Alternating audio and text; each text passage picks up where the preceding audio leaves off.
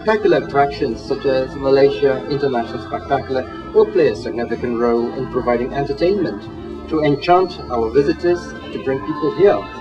The organizers have the responsibility to ensure that the program is able to attract quality tourists. I was made to understand that there'll be two 20-minute shows every night at 10 p.m. and 10 p.m.